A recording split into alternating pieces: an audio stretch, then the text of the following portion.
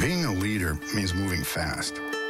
Across the country, when the economy tumbled, J.P. Morgan Chase set up new offices to work one-on-one with homeowners. Since 2009, we've helped over 200,000 Americans keep their homes.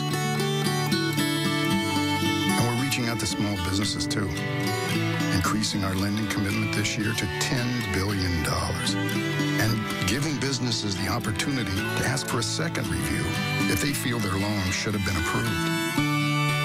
This is how recoveries happen. Everyone doing their part. This is the way forward.